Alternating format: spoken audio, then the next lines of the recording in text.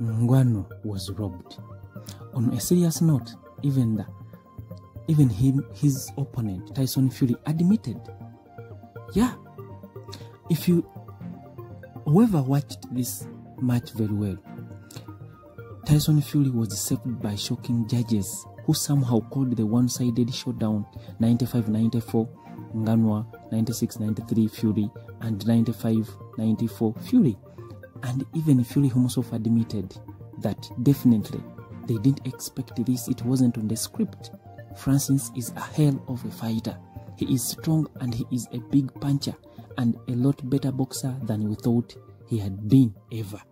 You see, a 35-year-old, he added, he is a very awkward man and he is a very strong puncher.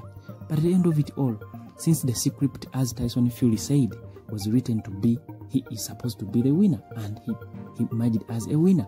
He continually said that I respect him a lot before the fight, and even after the fight, the Saudi Arabian showbiz throw down between the undefeated WBC champion and the Cameroonian 37-year-old fighter who never saw the inside of a professional gym until he was 22-year-old was supposed to be a mismatch.